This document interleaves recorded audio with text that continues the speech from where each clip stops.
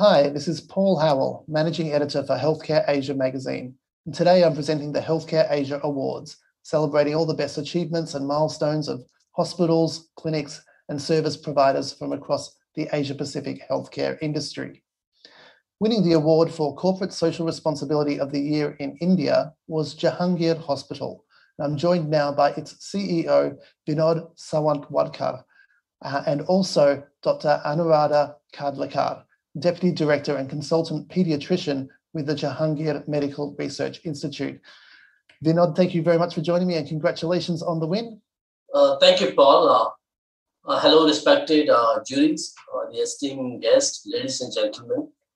On behalf of our chairman, trustees, and my entire team at Jehangir Hospital and SCJ-MRI, I would like to thank you for a wonderful honoring us with this wonderful and prestigious award of Healthcare Asia. We look forward in future to participate and excel in more and more award categories. So thank you so much once again for honoring us with this award. Thanks a lot.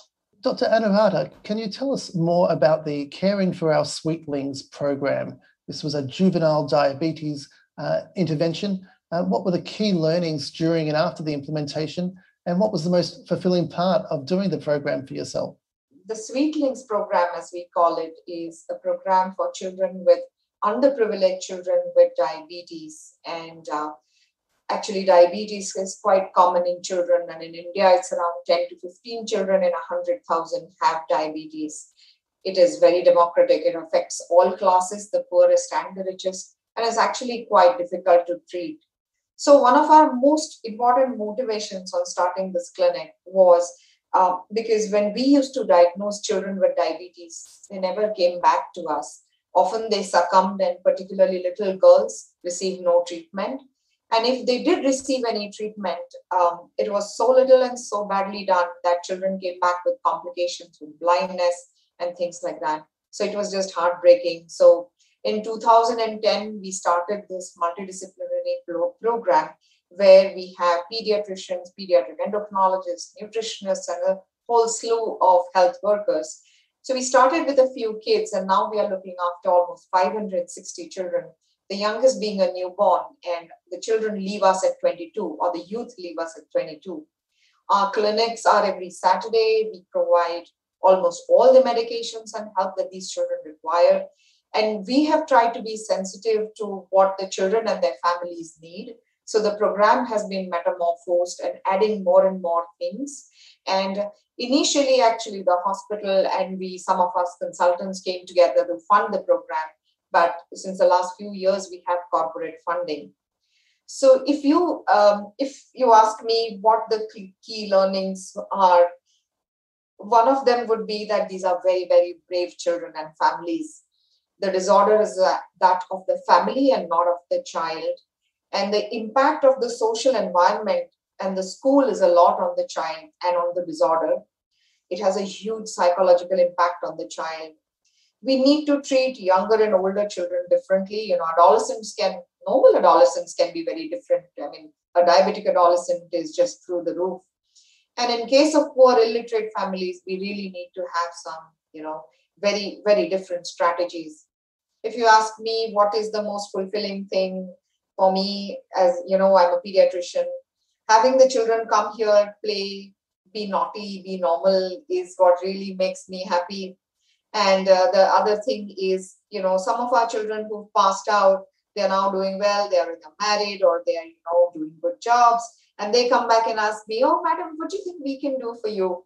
That makes me really, really happy. It comes a full circle. So those are my answers to your first question. And what were some of the challenges that you encountered during the development and implementation of the Caring for Our Sweetlings program?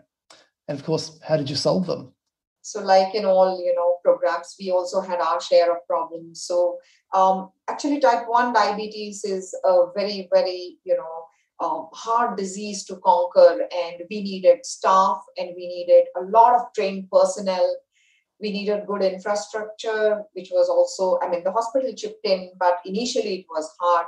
Then when we started, we started planning the program in 2009. At that time, there was very little awareness about what type 1 diabetes is. And because there was less awareness in everybody, not only the patients and the doctor community, but and the corporates at large, and people were like, oh, is this even around? Do we need to fund you? So because the awareness was less, the funding was also very difficult to come by. In the implementation, one of the hardest thing I found was parental illiteracy. If a father and mom can't read numbers, what insulin would they give? And in the family, many families don't have power, something we can't even imagine. There are no fridges in families. Then there are the usual things like child abuse. Then there are so many families who could not come to us because they did not have the money to travel. And even if they did, they missed out on a day's wage. So there was no food on the table at night. So they missed out on the medical appointments. The younger the child is, I mean, we see very, very small children as well. They need higher end insulins, and that can be extremely expensive and, bump up the cost of the program, which again makes it hard for us to convince donors. For children with diabetes, after around 5 to 8 years of diabetes, you start seeing complications like renal problems and heart problems and eye problems. So that is another major issue that we've started facing, because now we are 11 years into the program. And I don't know what to do about the sustainability, because it's just so expensive to run the program. If you look at solutions, then yes, trained staff volunteered, and we also took staff on. We have regular trainings. And I think we are now at a point when we are quite comfortable in doing what we are doing. Our hospital is very, very well known for the big heart that it has. And they provided a wonderful space for our children, so that the children actually associated with a happy, caring environment, and not a place where you will go and be pricked and poked. So, the hospitals provided space, the other infrastructure that we needed. We did a lot of awareness programs, whether it was in schools, it was in medical colleges, it was to the medical fraternity, in communities. And but we are very far from making a dent, really. If you look at the family level, we found that if the parents were illiterate, it's better to train the own child. Or if the child himself is 8 or 9, he can learn himself.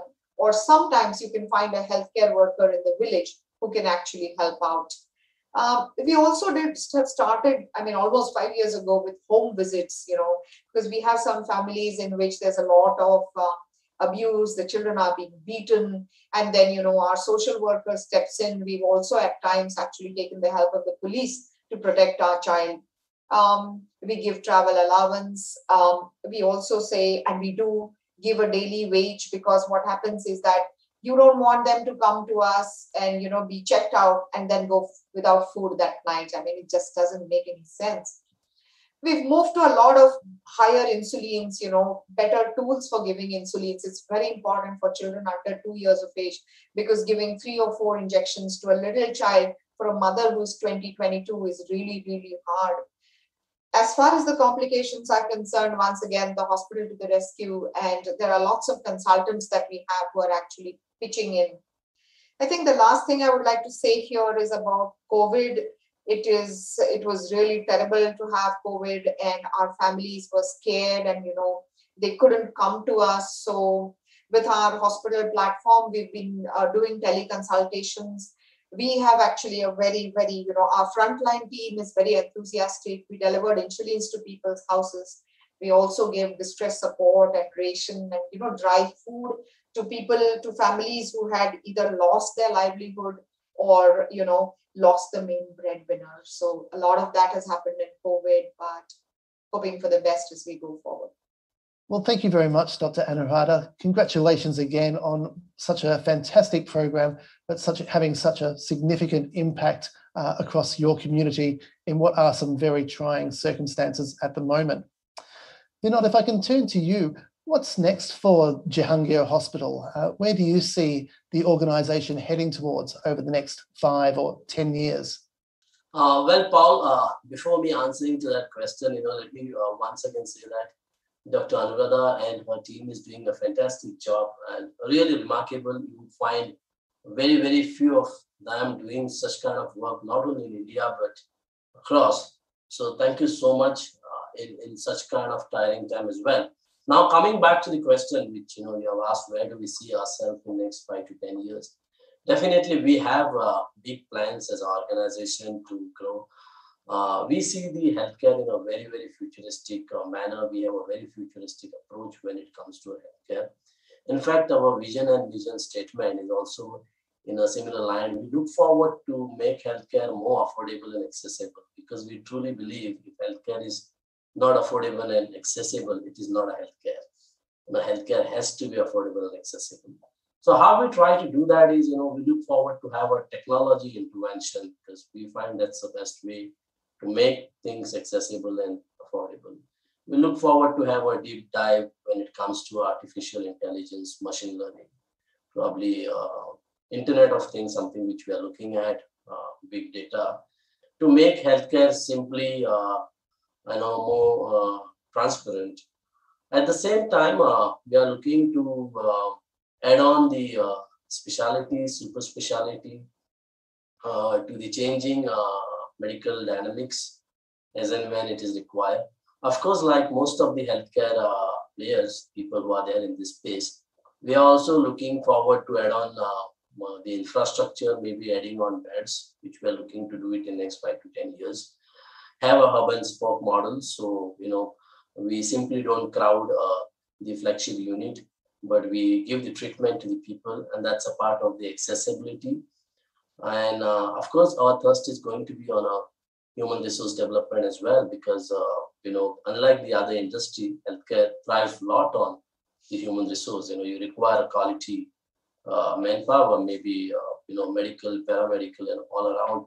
So to sum up, for next 5 to 10 years, we look forward to have a very, very robust and a solid program in terms of accessibility, affordability, and transparency. That is what we are looking forward for next 5 years, 5 to 10 years. And finally, Vinod, what does it mean to you and Dr. Anuradha and all of your teams to have won at this year's Healthcare Asia Awards, particularly considering the ongoing battle with the pandemic at the moment? Definitely, this is going to have a very amplifying effect all across, and it's going to motivate not only our team, it's going to motivate team of all the people who are there in this space.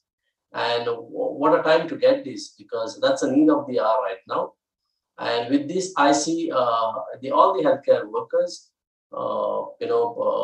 going that little extra mile in terms of contributing their little towards the society. And I see more and more organizations and individual people also coming forward, like our SCJ MRI and Dr. Khadilkar, in creating very, very sustainable healthcare projects which benefit a large at the society. Vinod Sawant-Wadkar and Dr. Anuradha Khadilkar, thank you both very much once again, and congratulations on the award. Thank you so much. Thank you so much to you and the entire team of Healthcare Asia. Thank you so much for honoring us with this award. Thank you. Thank you.